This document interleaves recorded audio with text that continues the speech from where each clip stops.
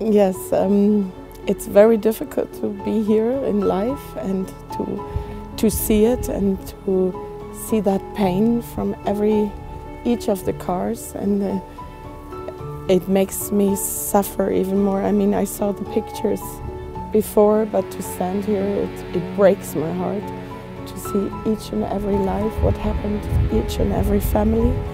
And I think we as Christians, we feel from the 7th of October so much pain, and the understanding, it explains it to me, that Bible verse that we are put into the tree.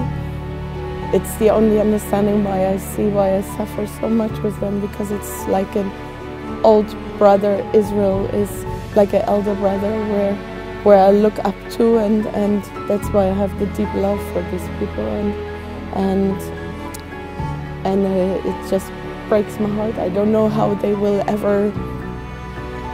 I mean, I pray that they will cope with all that pain, but it's going to be a long time, and it won't be the same people anymore who experience this. And I just hope God will be their psychologist and cleanse them with the Holy Spirit or the Ruach Elohim, and really heal their hearts, because this is incredible. You cannot heal it anymore. As a human being, you would think that God can heal it, and I think that. Amen.